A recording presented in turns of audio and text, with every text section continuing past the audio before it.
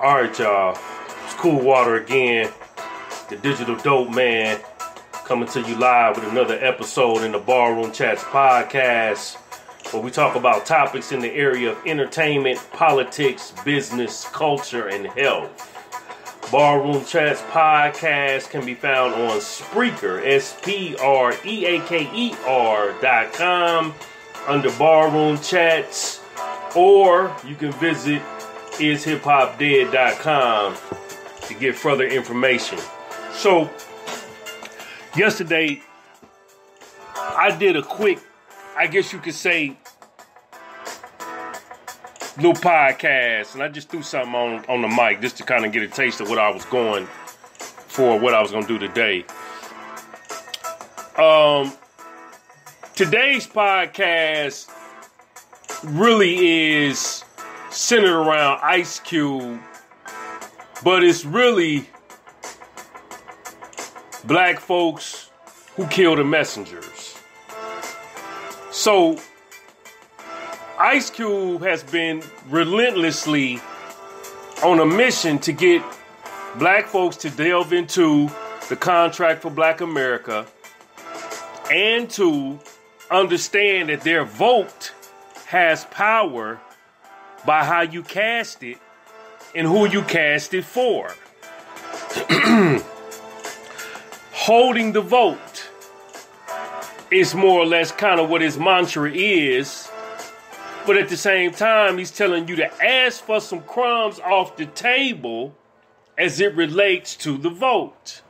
Well, many people don't want to do that. They think, Q, be quiet, shut up, yada, yada, yada. So, one of the things that I had to sit back and ask myself is, what is the reasoning that people are having a problem with Ice Cube doing politics? He did gangster rap, he's doing the movies, he's doing the NBA on an independent level, and now he's doing politics. And one of the things that I came to the conclusion is that Cube is too rich. See, Cube got fuck you money. His net worth is over $100 million. And when you reach that level of income, the average Negro in America has a churning in their stomach because they will never in their lifetime see that type of income. So Cube is a prophet trying to deliver the message, but he, like Jesus, like Moses, like Muhammad, like Noble Drew Ali, Malcolm X, Minister Farrakhan, Dr. Claude Anderson, Marcus Garvey, and many others. You throw Umar Johnson in that category too. Is being shunned and despised for delivering the message. The messenger was sent by God to relieve you of the tyranny from the oppressor.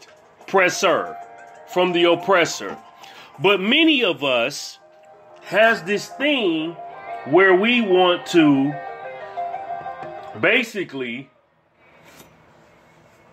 get mad at the messenger. So Cube is saying in so many words, hey, your vote, the people that voted didn't die to vote. They didn't go to vote to die. That's a misnomer. And it is. It's a misnomer because no one left their house with the intent to go to die to vote. No one. You wouldn't leave your house with the intent to go die to vote. But because the historians control the history, they, along with the sellouts, continue to tell you a misappropriated story that you've been holding on to for years. That's a misnomer. So, one of the things that Q is trying to get black folks to see is you got to ask for something for the vote. Now, who else better to tell you something than somebody who's at the highest height of financial superiority in America than somebody like Ice Cube or somebody like Tyler Perry, Oprah Winfrey, or someone who may be at the highest height in politics. Because they've played at the table with these folks and know how they think and act, and they've seen the economic structure at a height in a place that you would never see. You would never see it from the ground the way that somebody like myself or others would until you ascend financially and economically above all races. See? So Cube is trying to tell you that all economies, all ethnicities ask for something for their vote. Now, many people have been disillusioned into believing that black folks have been and always were Democrats. And that's a total fallacy. If you say the Pledge of Allegiance, you will clearly hear it repeat the statement, "For the republic for which we stand." This was a Republican form of government before it was overthrown by the democracy or the demos, or AKA the slave masters of the Southern Confederacy, right? The Ku Klux Klan, Caicos, Christian hegemony army, if you will, that took over the United States government. And the slaves followed those that forced them into indoctrination, also into the belief that democracy was the way to go.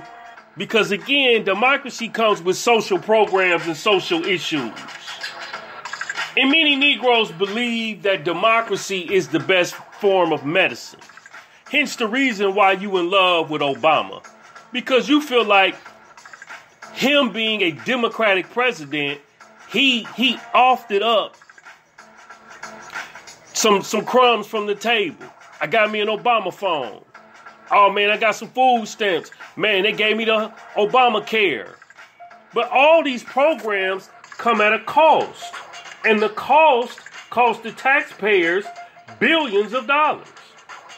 But no one really sits back and thinks about that, because most of Black America's beliefs on politics deals with from an emotional standpoint. It has no validity.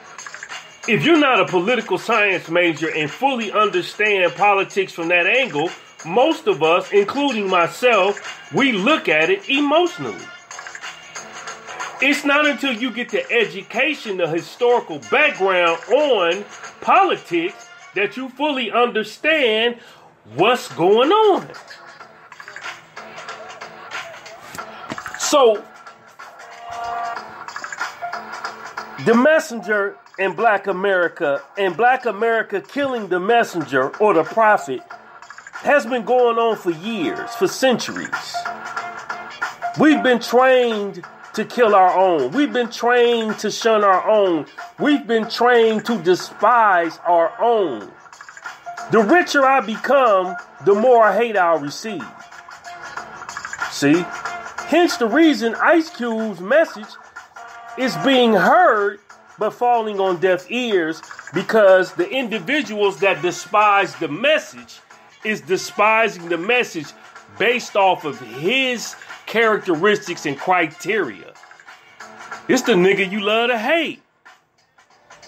This the dude that did the death certificate joint.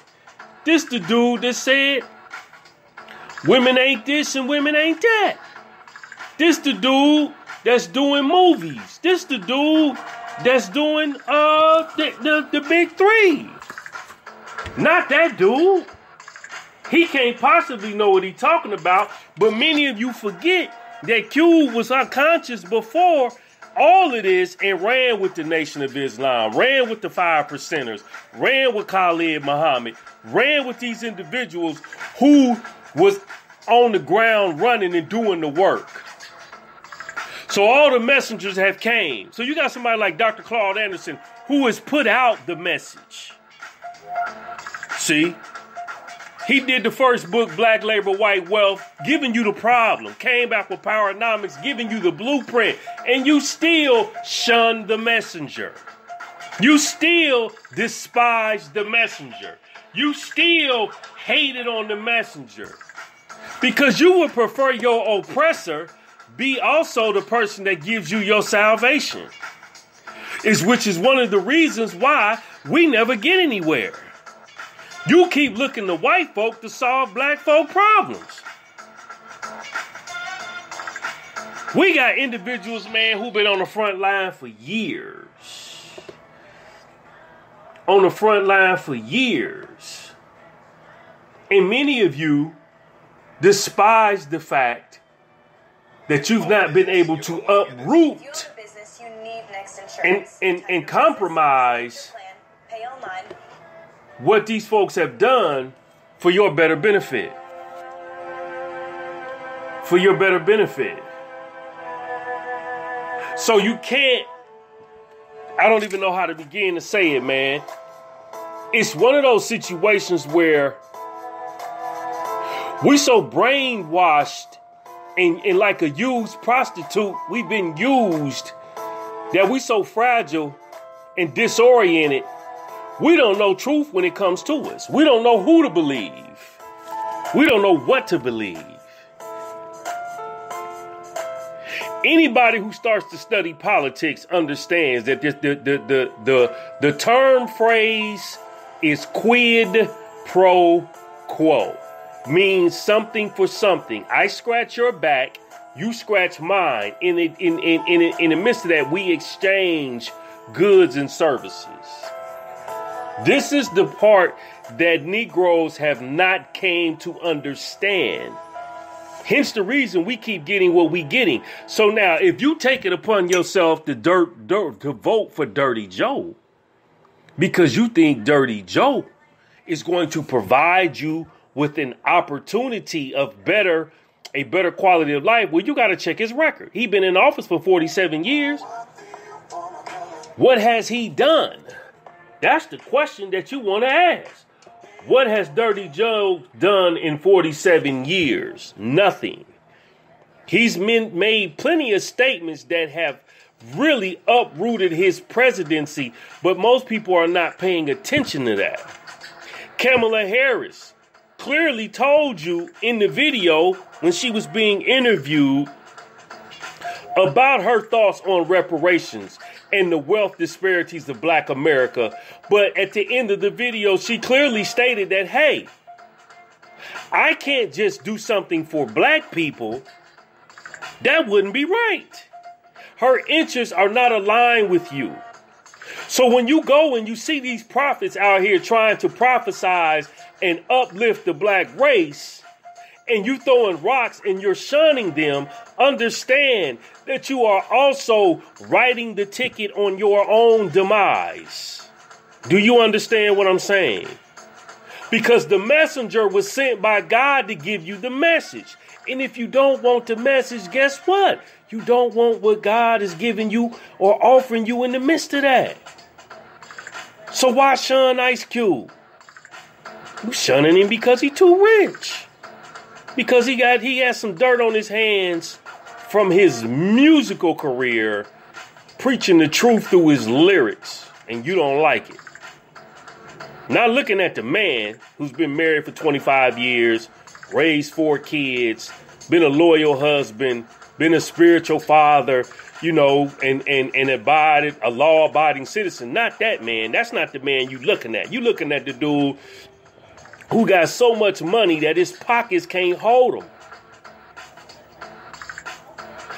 It baffles me. And this is something to take into consideration and look at when you start talking about the messenger and the message. We have to take the bull by the horn because the future don't have you in it. These folks out here trying to kill you. The Gates Foundation, they ain't in favor of your growth and development. Asian supremacy is not in favor of your growth and development. Africa being ran through. Anybody with melanin in their skin as dark as mine, you on the hit list. You on the hit list, period. It ain't no up for debate about it. You on the hit list. You could call it what you want. You could get offended. You could get upset. But at the end of the day, if we do not take the bull by the horn and start demanding something for our votes, start demanding things for our communities and whatever else we need, you can rest assured we will die by the wayside. You have to look at it from that perspective. So don't get mad at Ice Cube. Don't get mad at Dr. Claude Anderson. Don't trip on Dr. Amos Wilson, Khalid Muhammad, Minister Farrakhan, Noble Drew Ali, Malcolm X, Marcus Garvey, Jesus, Moses, because they tried to bring you the message and you didn't want it. Understand you have a disease that's embedded in you not to receive the message from your own. And until you do, we'll slowly be diminishing and dying in the process. Hey, man, I'm out. It's Cool Water, the Digital Dope Man. Check me out at the blog, Is Hip Hop Dead? Look for me at the home base site, thedigitaldopeman.com.